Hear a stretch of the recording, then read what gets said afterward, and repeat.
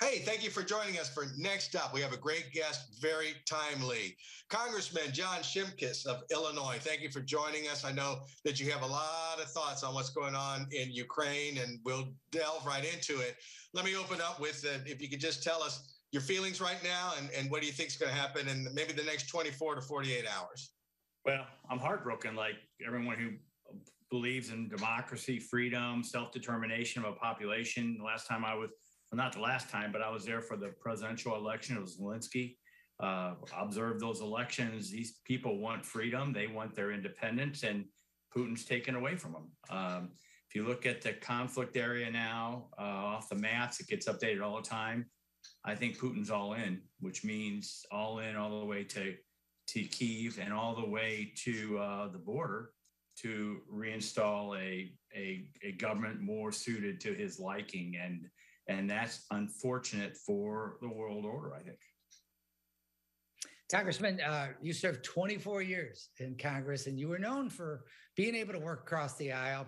There's an old adage that seems to have been forgotten, which is that politics should stop at the water's edge. And this is probably as close to as serious an event since World War II in Europe. Do you see any hope of getting back in some fashion, given that most people across the party lines, not all, view Vladimir Putin as a dangerous, possibly demented dictator? Can we get back there at all? Well, if conflict in a world that we're living in right now doesn't get people to work together and kind of put aside kind of the partisan, I'm kind of sick and tired of this nitpicking right now. We ought to be behind the president who's trying to keep our allies together and form a grand alliance against a totalitarian dictator who's willing to kill. He's claiming them to be his own people, and he's willing to kill them. So there will be members that will rise to the occasion. But you know what? They're not the storyline, right? They're not going to get covered, because who will get covered are the people that are fomenting these attacks, which I think is untimely right now. Well, as far as military response, obviously there's economic, and they've grown stronger today with the president's speech. But as far as the military is concerned, could we be drawn into that? Or is there just no way we would actually risk American lives in this conflict? Well, if Ukraine was a NATO ally, I don't think Putin would ever come in. But they're not, and they were wanting to get there. There's no way any of the NATO countries are going to go in this moment. Before the attack, I was wondering if Zelensky would appeal and create some bilateral relationships. I believe in a tripwire. I served in West Germany, and I was basically a tripwire. Should that had gone off, we would have slowed them down a little bit, but not very long. But I think you can watch the comments from not just President Biden, but all the world leaders. They are strengthening the eastern border of the NATO alliance. There will not be a movement to go into Ukraine. Now, if Putin decides to cross the line to any one of our NATO allies, Article 5 of the treaty is attack on one is an attack on all. And no one wants to see that. And thank you for your service. How do you calibrate that, though? In other words, we're talking about nuclear superpowers. And so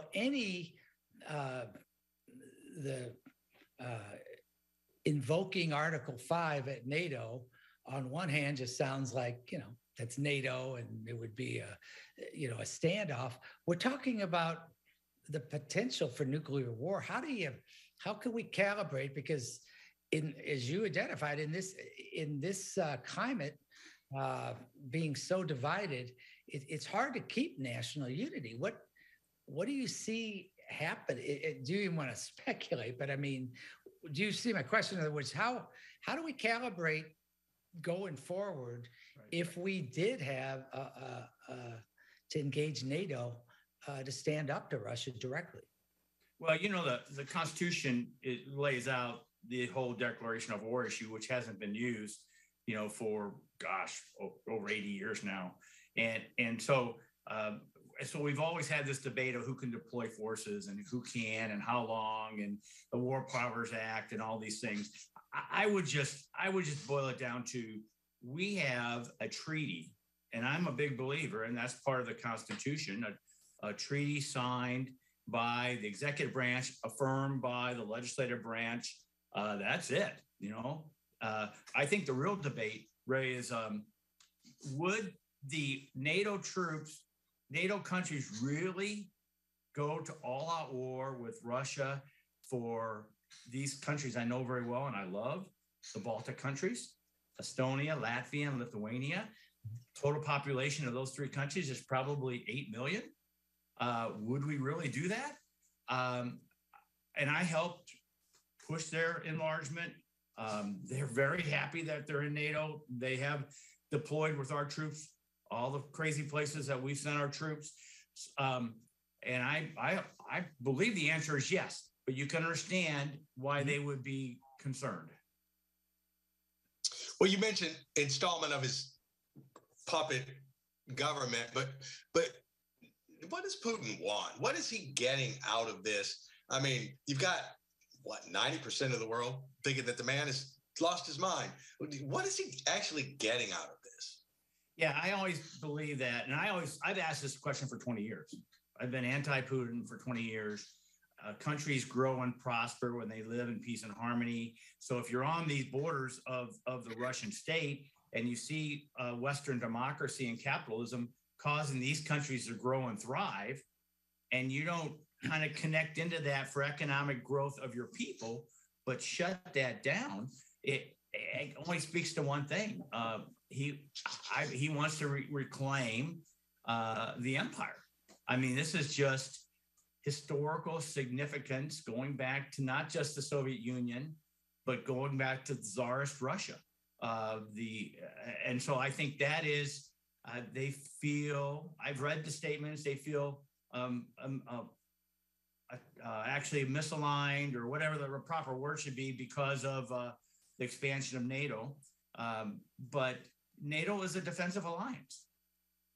NATO offers no threat. Only these countries want the protection, this protection of this safety umbrella. I think it's Mother Russia and prestige, and to get Russia back on the world stage to seen as an equal power. Well, Congressman, those are the very few people who have actually defended Putin really in a full-throated way in our country include, Tucker Carlson, the Fox host, and our own senator in Missouri, Josh Hawley, who's, basically came out and said we should have agreed with Vladimir Putin to take the position that Ukraine could never be in NATO. Yeah. And I believe, correct me if I'm wrong, our bipartisan position is we don't tell countries like Ukraine who they get to form alliances with. Am I right? And so my question is, if, and it looks tragically like it's going to happen, Russia puts in a puppet government in Ukraine, because they're concerned about them bordering the old Soviet Union, Russia. Well, now don't they have the same border with Poland and other countries that they then in turn jeopardize? Yeah. Well, first of all, let me totally reject Tucker Carlson and Senator Hawley. I mean, just terrible. And you were right in your intro to the question, is that, listen, the position of NATO and our European allies is that there is an open door, and no other country can veto the admission. So what Russia's been trying to do for decades is trying to say, no, these countries near our border cannot come in. You saw that pressure these last 2 weeks. That's what he was trying to negotiate. Not only that, he wanted us to kick out the Eastern European countries that are already in NATO. NATO, by definition, is a defensive alliance, and also it is a consensus-based organization, which means I think there's like 26 countries in there now. Every country has to agree. Now, if you're Latvia or Estonia, Lithuania, you're not going to agree to get thrown out of NATO because that's your lifeblood right now, especially with Ukraine. So it's foolhardy. I don't understand their reading of history. I would never appease a totalitarian dictator. And it reminds me of, Hitler and Neville Chamberlain waving the, peace in our time. Well, freaking, there's no peace in our time, So I'm very disappointed. Those guys are viewed as obviously conservative Republicans, and I reject that position. Okay. Are you happy with the sanctions so far? Is there anything more that you would like to see the administration do at this time? Yeah, I was asked that earlier. The financial markets, world trade, I don't get all that stuff. I got to believe that they're ratcheting down as much as they can. And, I don't, at the press conference, the question of, well, are you going to freeze Putin's accounts? And I don't know. I would. I'm not sure how that all works. I would. If I could find them on my computer right here, I would. Yeah, and then they're talking about some ZISC agreement, which I didn't know what that was. But the president kept saying, no, these are harder than those. Why didn't he just say, yeah, let's do the ZISC agreements. Let's be all in. So I don't understand the financial markets. But I do agree with the president that when you do these, you don't see immediate effect, right? The pain will come down the road. So to expect us to say we're going to do this and for that to stop Putin, that's not. But that is really setting a marker down that this is not just a here and now. This is a long term, and really the European allies have to be all in. All it takes is for one to break, and then you've lost it. I mean, look at the map and look at the petro state that they are, and the pipelines that are going. They're going east to west. So that's obviously a concern for our European allies. Speaking of pain and petro, there's very little doubt that Americans are going to feel the sanctions that we put on Russia at the fuel pump. What do you have any, as a leader, do you have any message for people about how we, again, ideally as Americans and not as partisans, how should people react to that? In other words, can we get back to the shared sacrifice of World War II, or is it going to be a campaign issue that fuel prices went up this year in an election year? Well, I'm a politician. I mean, it's always, bad things are always going to be a campaign issue. Sure. Whether they're fair or justified or not, it's just how we operate. We have high prices now before this. I'm a big fossil fuel guy. So the country has been historically in a fairly good shape with our own ability to pump our own oil, refine our own, and get it. We do export now, even crude oil, which we didn't do 10 years ago. So, but when you start putting these products on the world market, right, then you have this. I'm a simple supply and demand guy. When supply goes down and demand is the same, or demand goes up, the prices is going to do it. Send signals, and the signal it should send is we should do more to get more crude oil, or we should do more to get more refining. You can't build a refinery overnight. But I think the attack on fossil fuels does hurt us in times like this. I want to have a Donnybrook about you and bring in clean air, whatever, climate change, but let's not do that. We didn't bring it out for that. Let me ask you this, if I can, Alvin, a follow-up question. Is just to clarify, we don't buy much oil from Russia, correct? It's more. That's correct. No, we don't. I just wanted to make sure. No, that's right. But, so in Lithuania, which I know real well, they were foresighted enough that years ago, and Poland is too, they have LNG terminals.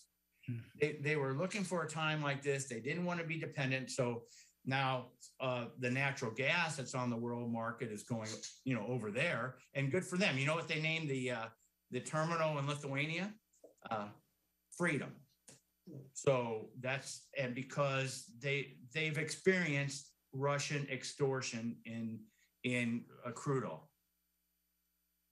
Yeah, overnight, the convenience mark shot up to $3.44. I get it someplace else, and it hadn't gone up, but I'm sure it will. So Americans already feeling it. You would know better than us. Your average Russian who is an auto mechanic or who works in a movie theater, who just has a job, and is a middle class individual with a family. What is this? How is this going to impact those families and those people? Yeah, well, they're going to feel a lot of pain, but see, dictators don't mind that. Mm-hmm. I mean, they're dictators, and so and they prey on their fears. This whole part is part of a fear campaign that the West is coming after Mother Russia. So we're defending. So that helps Putin stay in power. That's how dictators stay in power. So they're willing to deprive their citizens of livelihood to up there. So how did the Russian military get so strong and so big? Well, all that petrostate dollars of selling crude oil and natural gas, did it go to the Russian people? No, it didn't go to Russian people. It went to Putin, and it went to his oligarchs, and it went to the military. So he really cares less about the average Russian citizen, and that's sad. You have any idea of how what will undoubtedly be a refugee crisis is going to play out? I mean, we already saw images last night I was watching all three cable networks of just unbelievable lines of cars, headed out of Kyiv. And I mean, they got to go somewhere. And we're going to have that issue that comes with every one of these. Remember, I'm sorry. Remember this? I was curious if you have any insight into what we might expect. Well, this is Europe. So these are Western states, and there's been a lot of immigration into European Union. I think a lot of those people have places to go. They have aunts and uncles, grandma and grandpas, sons and daughters somewhere in the Europe, and they're going to try to get there. I don't think you're going to see like the Syria refugee issue, or you see in coming across from North Africa. I could be wrong. You're not going to see these folks in big tent cities and with handouts. You may have transition, but I just don't see that happening. Okay. And I'm going to follow up on that, and I say there's no such thing as a silly question, because I don't know, but from just what you were saying, if I was citizen of Ukraine and this was starting, and as the United States has been aware for months that he's up to something and it's looking like he's going to go into this country. 3 months ago, I could have left. I could have just left. There's nothing holding me in Ukraine other than maybe having whatever passport I needed. But I could have left. And I'm not saying people should have left. I'm just saying that was a possibility. No, you're right. I think, the Ukrainians, it's an interesting relationship because they are somewhat ethnically related. The languages are very close, but they are different. So I think there's some, you read the account. Some are saying they're brothers. Mm-hmm. They're not going to attack us. My sister lives in Moscow. This is family. So this is not going to happen. So then the flip side of this debate is, will some people just say, okay, it's a new regime, I'm going to stay and I'll learn to live under this? The question I've been asking, because there are some hardened Ukrainian fighters that have been in the trenches and been to the east side. And the question will be, will there be a fomented internal, insurgency that'll really disrupt this stuff? And what will the general population do? You saw the pictures of the 90-year-old woman, taking weapons training. Will it go that far? I just don't know. Are they willing to fight to death for their country against overwhelming odds? We're going to find out real soon. Congressman, from your experience in Congress, with some emphasis on or focus on Ukraine, can you tell us anything about Mr. Zelensky from maybe a different perspective. And I say that because, I mean, it's such a bizarre thing to think about. This guy's a TV star in Russia, okay, and a comedian and stuff. And now he's in this unbelievable spot. Is he up to? I mean, what can you tell us about him? Well, the only thing I know is I was there for his election. You know, I was there a couple days before and a couple days after.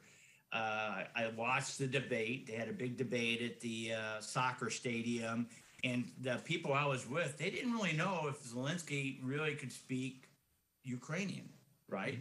Because he's been so much of a TV personality in Russia. So when he was able to go right into Ukrainian dialect, it surprised even some of the inside Ukrainian people that I was with, which shows you that he rose to power based upon his TV show, right? And maybe he got more than he bargained for. I mean, his TV show was a reformer, trying to, Ukraine still has, historical corruption and all those problems. Even the last president, Poroshenko, who's also a fairly strong leader, was trying to move to the West. The people rejected that because they thought he was still not totally clean. So that's when they moved to Zelensky. And he really has his hands fired. I really pray for him because I think his heart was right. I mean, he didn't do this out of raising himself up. He was a TV star, right? Why would you do this? I think it was for the country, and Putin cannot accept a democratic-free Ukraine as a neighbor. What could possibly go wrong if you elect a guy from a TV show as president of your country? In our last 5 minutes here, I'm not taking the bait. I'm sorry. That was too easy. In our last 5 minutes, I just maybe talk about some domestic politics here. Are you familiar with our race for Roy Blunt is stepping down and joining you probably and be as relaxed as you are in the future? Are you following our race for that nomination in Missouri at all? Yeah, quite a bit, because I know some of the players. I know Vicky Hartzler well. Obviously, I don't know Greitens very well. I know the stories behind him. Schmidt's been all over the news based upon masking. So we're following that. I actually traveled to Ukraine the last time I went with Vicky because of her position on the House Armed Services Committee. We visited our troops in the West. We went to the Capitol. I've served with her a long time, and I'm a big fan. Well, earlier in our show, we talked former Senator Jack Danforth floated the idea, which I assume you saw, about an independent candidacy. Right. Any thoughts about that? And also, while we're talking about people I know you know, in response to that, Billy Long, who was a former colleague of yours, right, nominated Vicky Hartzler, who you just mentioned, as a good candidate for that independent position. If you know Billy Long, like something he say, isn't it? So what do you make of that idea? Do you think there's obviously, we talked about it earlier, there's a pretty big split right now in your party, what do you think? Well, you're a political observer, and I taught it in high school, and now I'm teaching it at the local university, and third-party candidates don't win. They just don't win.